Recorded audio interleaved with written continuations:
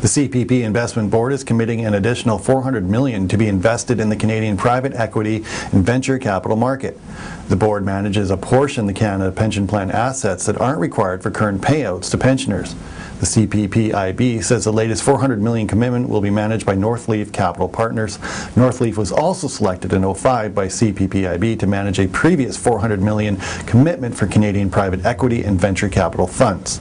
The mandate of the new investment will be to back Canadian small to mid-market funds seeking to raise $750 million or less for buyouts, venture capital, or growth equity.